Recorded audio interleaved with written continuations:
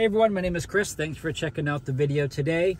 So we have a lot of people coming in, they're upgrading their cars, they're getting iDrive 8.5, getting iDrive 9, and they're wondering a couple things. They're wondering, why do my heated seats automatically turn on? Why does the heated steering wheel turn on? How do I adjust this? You know, what's going on?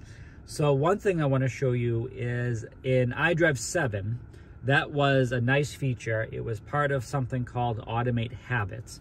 And if we go into our menu, we do have Automate Habits. It actually might not be in this particular car because, yes it is.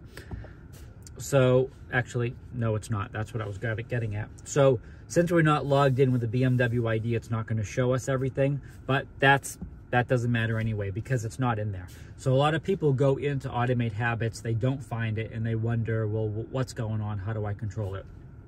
What we're going to do is we're going to go down to the fan, which is your climate control settings, and we're going to go into your individual settings.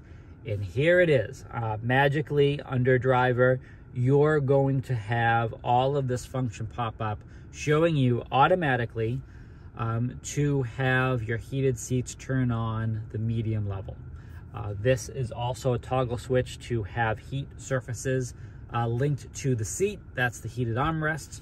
And certain vehicles, it really depends on the hardware and the seat you have, is the seat heating distribution. So in this particular example, we have an equal distribution of heat back to the bottom of the seat.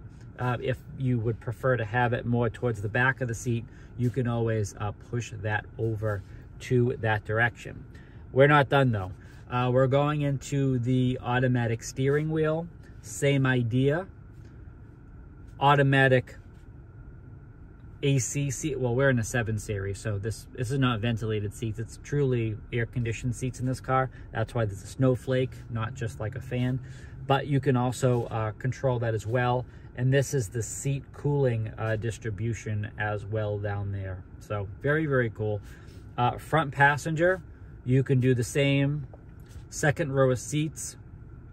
You're really not adjusting that for them. You're just adjusting the actual climate that's going on back there. This is kind of more the focus of what you're doing.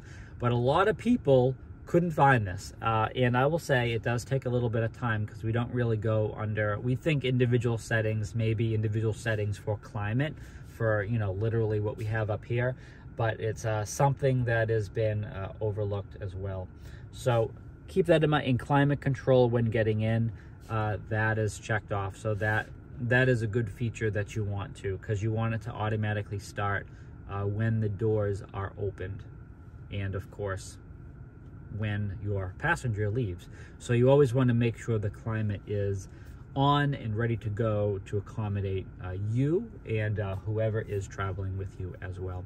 So hopefully that makes sense. Again, my name is Chris. Thank you for taking the time to check out the video. Please make sure you check out the link down below. That brings you to the Amazon storefront for Chris's Beamers. A lot of great BMW products and accessories that I use for my BMWs. I recommend you use for yours.